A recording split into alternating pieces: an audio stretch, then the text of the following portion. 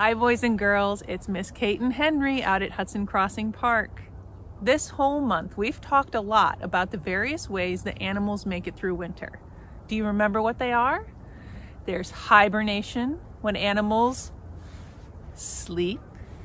There's brumation, where they slow down a lot and take some naps, kind of like what I do. And then there's migration, where they travel thousands and thousands of miles to get to a warmer place to spend the winter. But Henry wanted to know, what about all the animals that call Hudson Crossing Park home that don't do any of those things? What happens to them? So today we're going to find out. Hudson Crossing Park sure looks different in the summer than it does in the winter. Suddenly all those green plants and flowers and leaves on the trees fall on the ground, turn brown, and look pretty dull in comparison. And then when the snow comes, everything is covered up by a blanket of white, and the world changes again. Even the river and the canal change, slowing their currents and eventually being covered with ice. So if the park goes through this many changes in winter, what do the animals do when all of the things around them look so different? Any animal who doesn't hibernate, brumate, or migrate must adapt.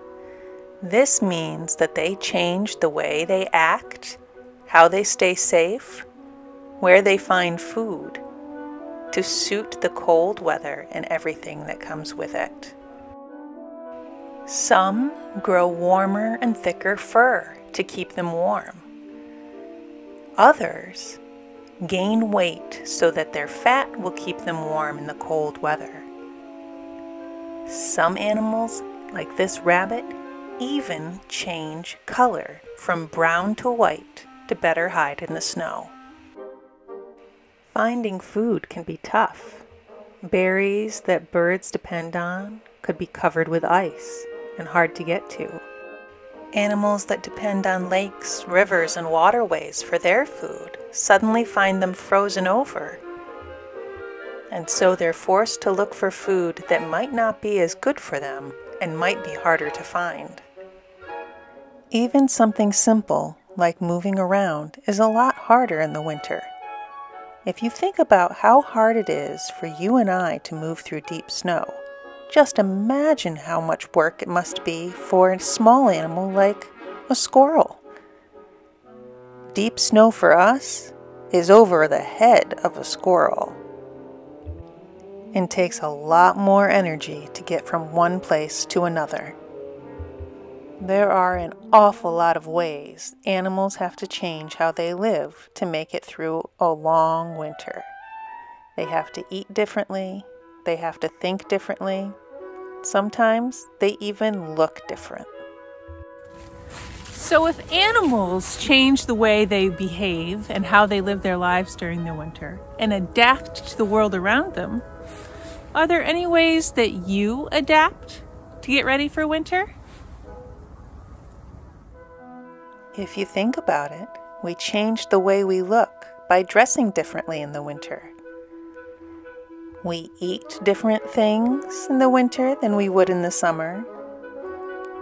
And we even play differently. So Henry, when you asked me what the animals who live at Hudson Crossing Park do during the winter, the answer is they adapt, and so do we. It's pretty cool to think about how similar we really are to our animal friends. Well, Henry, I hope I answered your question, and I hope that you had fun learning about all the different ways that animals adapt. We'll see you next week, boys and girls. Bye!